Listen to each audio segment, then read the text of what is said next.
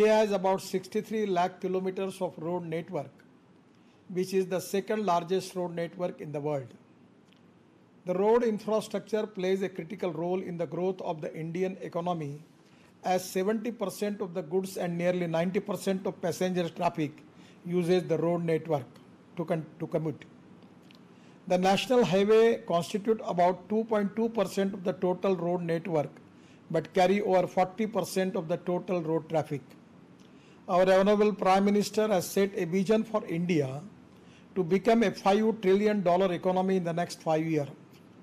Government is investing $1.4 trillion, that is rupees 111 lakh crores, in the infrastructure development through National Infrastructure Pipeline.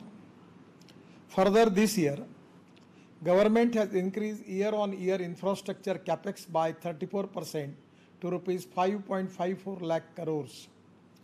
Increased investment in infrastructure would revive the economy and create employment in the COVID-19 crisis.